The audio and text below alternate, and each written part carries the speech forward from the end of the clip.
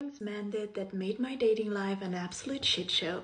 One of my exes broke up with me because one of his friends grabbed my booty on a night out, and my ex told me that it's my fault because I must have given his friend signals to do something like that. I went on one date with a man I've met in a bar, then he wanted to marry me and stalked me for 6 months. I had an ex that threatened me to kill himself if I leave him. One guy from Tinder spent our whole first date complaining about his ex. I dated a guy and he hated ghosting, so he asked me if we could be always direct to each other. After 2 months, he ghosted me out of the blue.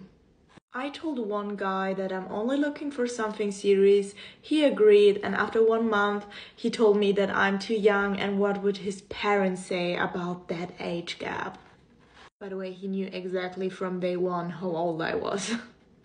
One of my exes broke up with me in the morning of my last exam for my graduation with a text on WhatsApp. He was 26 years old, by the way. I have so many more stories, so let me know if you want a part 2.